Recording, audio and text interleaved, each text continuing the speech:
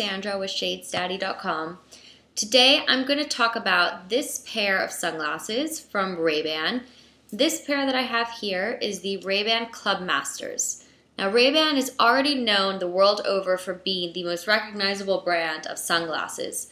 And one model that we're seeing a lot these days, they're all over the place. They're in magazines, they're in movies, they're on the street, people love them, is the Ray-Ban Clubmasters, which is exactly what I had on my face just a second ago.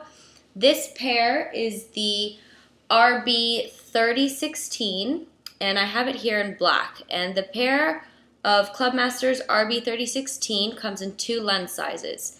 It comes in a size 49 and a 51, and what those numbers mean is really just the length from here to here. So for those that have smaller faces, normally you'd go with a size 49, like myself for example. I have a smaller face, so you can see it fits me perfectly. It covers side to side, the width of my face.